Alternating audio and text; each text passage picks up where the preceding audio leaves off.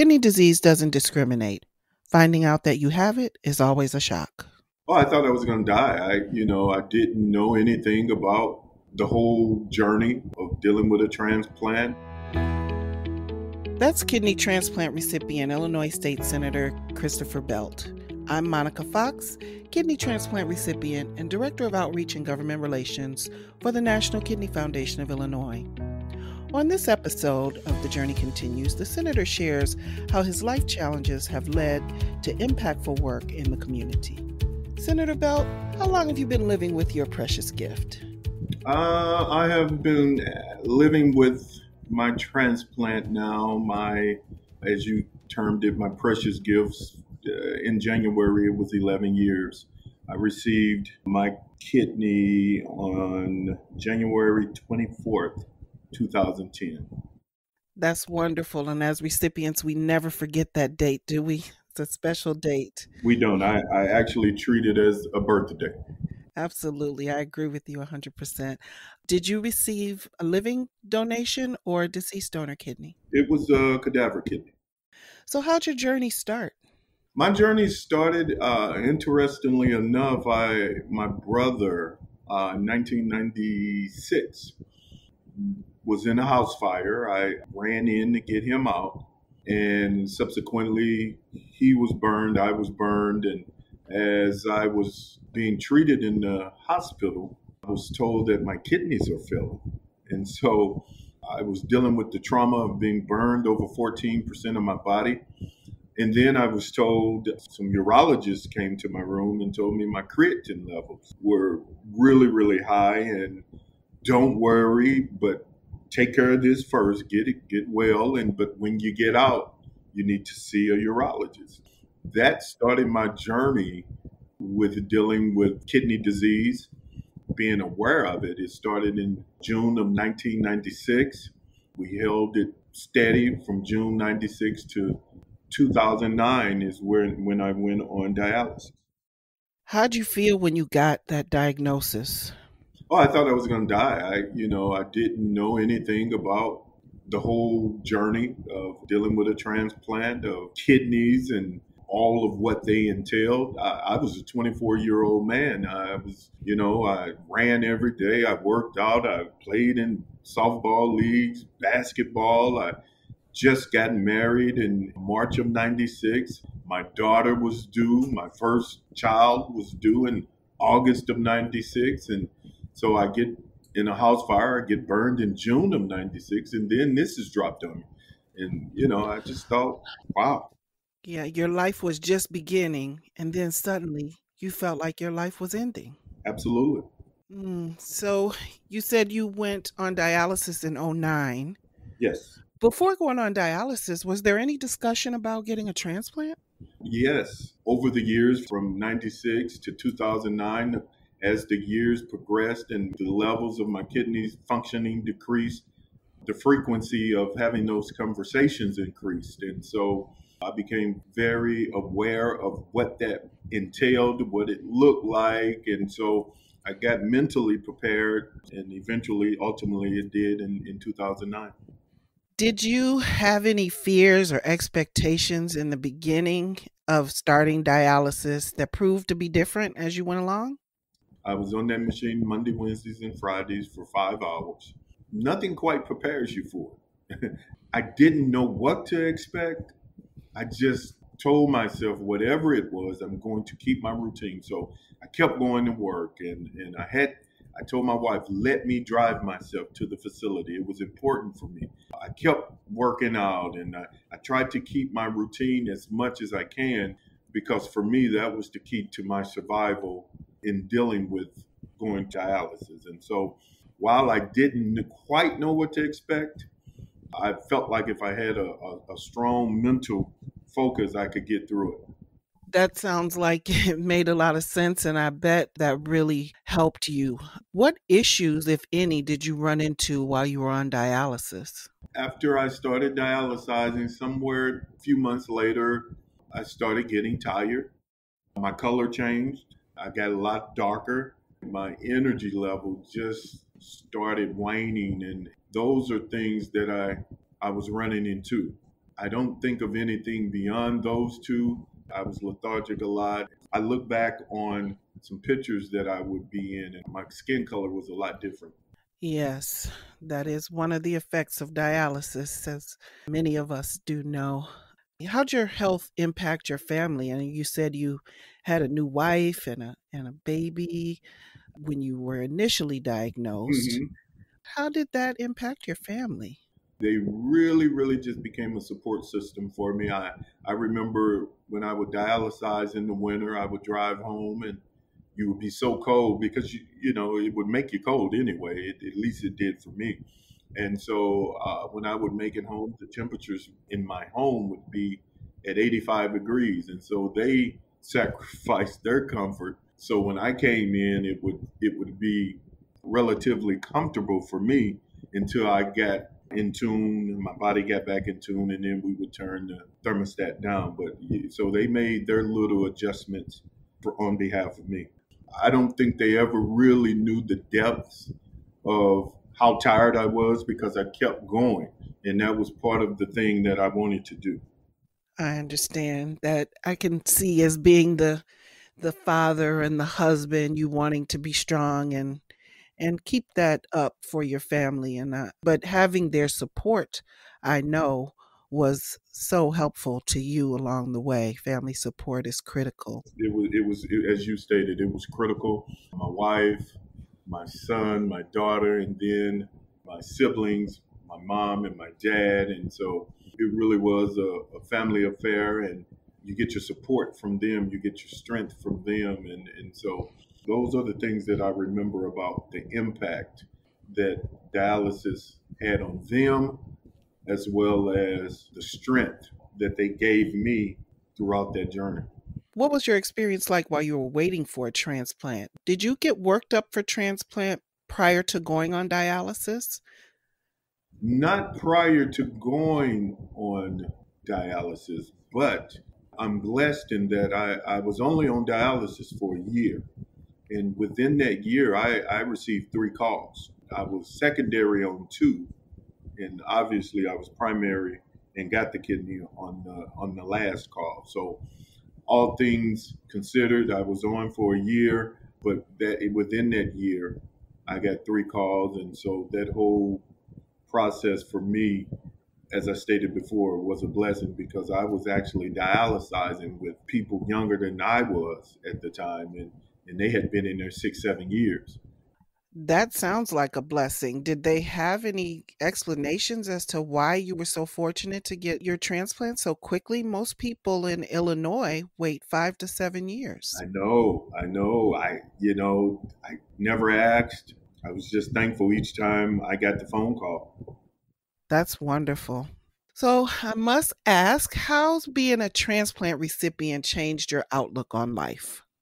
You know what? When I told myself that when I was dialyzing on those Mondays and Wednesdays and Fridays for 5 hours, that if I ever had the opportunity to get on the other side of being in dialysis, which obviously meant if I was fortunate enough to get a transplant, that I would live life to its fullest and that I would do the things that I was procrastinating on doing it because time is precious, and so how has it impacted my life afterwards?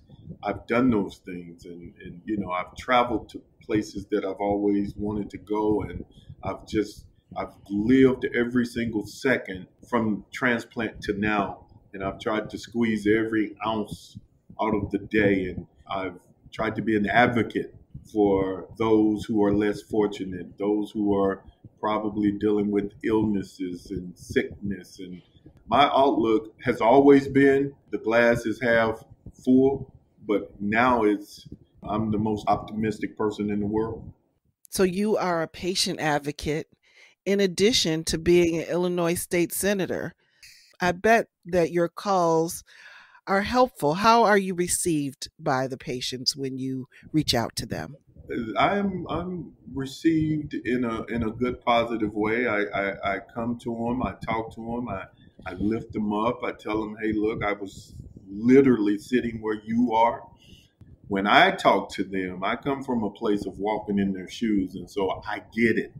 And so I'm able to relate to them as opposed to another legislator probably speaking to them, which would be great as well. But if you've never been in that seat, you just don't understand. And so I can bring experience when I talk to them, and I can tell them what I did. And my goal is to make them feel better about the predicament, even if it's just for that moment.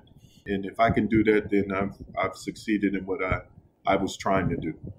Thank you for doing that, for taking your precious time and doing that. So, how has kidney disease shaped your views on healthcare legislation? You know what? Again, it goes back into being empathetic, going back into really, really knowing what it's like to walk in those shoes. You couldn't ask for someone to take the lead more than I do on issues of pre existing conditions, on issues of doing what's best for those, or what the Bible would term as the least of these, or those who need help the most. I am a staunch advocate for that. I firmly believe your zip code should not dictate the quality of health care that you get. And so I'm always fighting, I'm always championing those causes for quality health care, no matter who you are or what you are, but particularly for those in underserved communities and those who need it the most.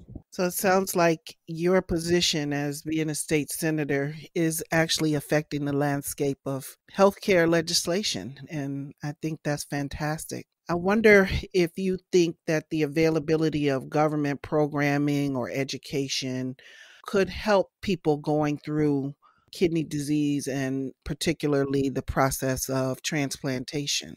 Oh, for sure. I've had the pleasure of doing several Zoom town hall with members of clergy, and the idea was to the exposure, to educate, to talk about what it entails. If you don't know, then you don't know.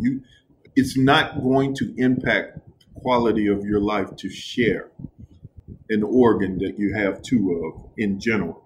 And if we're in this specific instance, we're talking about kidneys, and you can live with one, and you can live quite comfortably with one. And so we have those discussions, and we educate, and we try to just raise awareness of the critical need that's out there for more people to volunteer and become donors. And so I think the more we educate, the more we dispel the myths and the misinformation. And this is why education is important, because you're going to get educated one way or the other.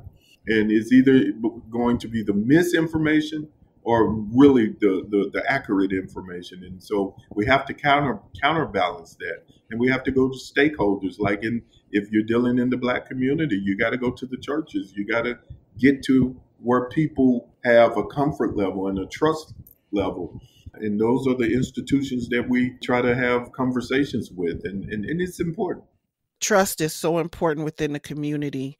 And you make a great point about connecting with the trusted organizations in order to raise awareness. That's key. How do you think the state legislature can become more informed about issues that impact patients with kidney disease?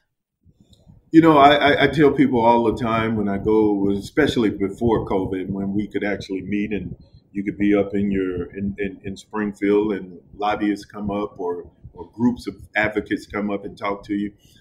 The best way for legislators to know what's going on is by meeting people and people sharing their stories. We get hit with a lot of information, and we know a little about a lot, but the best people with the information, the most impactful stories come from those advocates who call, who stop by our in-district office, who meet us along the way, or who make a special trip up to Springfield, a bus load, and they come in and they tell their stories. And that's the best way to make an impact, because each time you have a conversation with a legislator and you tell your story and you tell it from your perspective, then we take that. It's in us.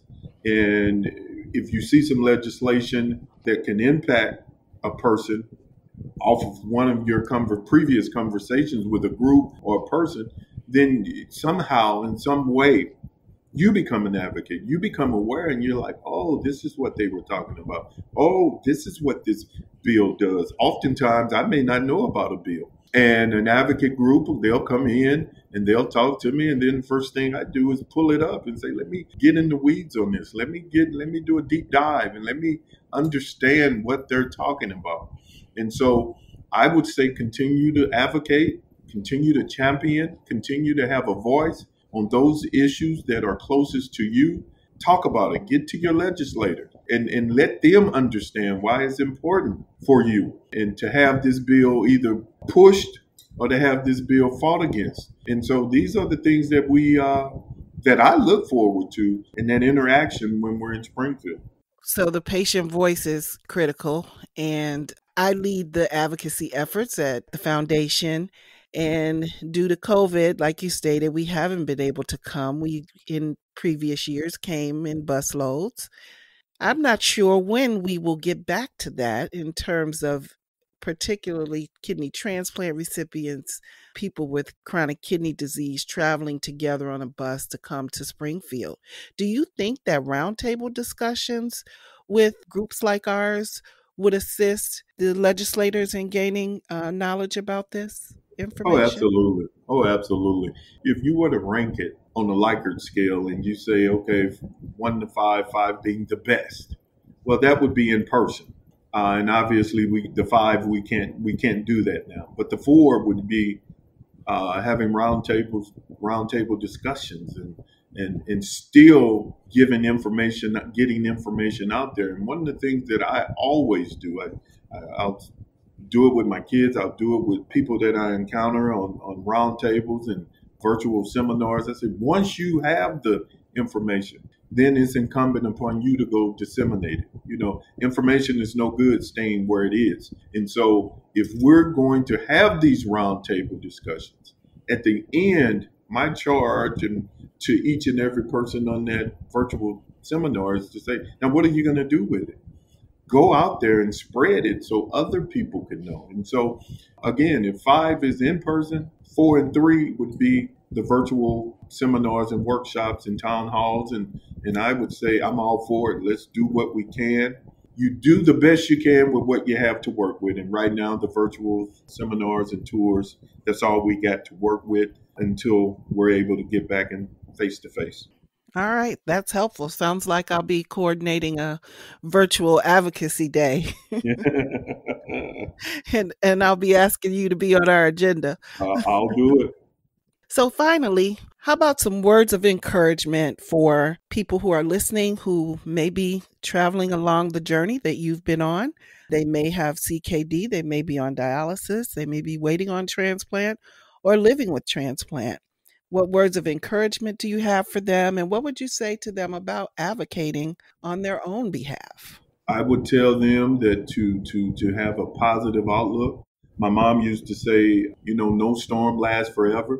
This too shall pass. And I would tell them to maintain a positive outlook and do what they can do on their end. See, when I went through my dialysis, I hit all my benchmarks. I stayed away from the things I was supposed to stay away from, whether it was potassium or liquid intake. And I did all the things that I was supposed to do. So I held up my end of the bargain. And so I would tell them to do that. And I understand they'll get tired some days, figuratively as well as literally, but maintain and stay the course and believe that your day will come. And the mental aspect is about 80 to 90% of that fight. Thank you. Thank you for the work that you do on behalf of all of the residents of Illinois. And thank you for your advocacy on behalf of patients, particularly kidney patients. And thanks for spending this time with me and sharing your journey. Advocating for the health and rights of kidney patients and organ donors is a huge part of what we do at the National Kidney Foundation of Illinois. To make your voice heard, visit nkfi.org/advocacy. At NKFI, prevention is a major part of our mission. That's why at the end of each episode, you will hear a nutrition tip. Here's Dr. Melissa Prest. Here's today's nutrition tip about sodium. Our bodies need a small amount of sodium to function, but we typically consume much more than we need. Most of the sodium we consume in our diet is in the form of salt, which is made up of 40% sodium and 60% chloride. The words sodium and salt do not necessarily mean the same thing, but are often used to describe the same concept. For example, on the food label, the word sodium is listed to describe how much sodium is in a food product, while the front of the package may list no salt or low in salt or no added salt. About 70% of the sodium in our diet comes from packaged, highly processed foods and restaurant meals. Too much sodium can increase blood pressure, and high blood pressure over time is a risk factor for heart disease and strokes. It's recommended that adults consume less than 2,300 milligrams a day of sodium, which is equal to 1 teaspoon of salt. Some people may be recommended to consume no more than 1,500 milligrams a day of sodium for some health conditions like high blood pressure or chronic kidney disease. Following a low sodium lifestyle can be made easier by choosing to follow some of the following tips. Check food labels and choose the ones with the lowest amount of sodium per serving. Pick fresh or frozen poultry that has not been injected with the sodium solution. Select condiments with care and choose ones that are reduced or lower in sodium versions. Choose canned vegetables with no added salt and frozen vegetables without salty sauces. If you have to choose a canned vegetable or canned beans with salt, drain and rinse them, and you can cut up to 40% of the sodium. Flavor your foods with onion, garlic, herbs, spices, citrus juices, and vinegars in place of salt. Ask at the restaurant if the dish can be made without any additional salt to it. And always taste your food before adding any salt. With today's nutrition tip, I'm Melissa Prest, a registered dietitian nutritionist and the foundation dietitian for the National Kidney Foundation of Illinois. The Journey Continues is brought to you by the National Kidney Foundation of Illinois and sponsored by Donate Life Illinois. To learn more about kidney disease and living donation, visit www.nkfi.org. To register to become an eye, tissue, and organ donor, visit lifegoeson.com. If you enjoyed what you heard today, please subscribe to and leave a review for The Journey Continues in Apple Podcasts or wherever you like to listen. This podcast is produced by Rivet. To hear more great podcasts, visit rivet360.com.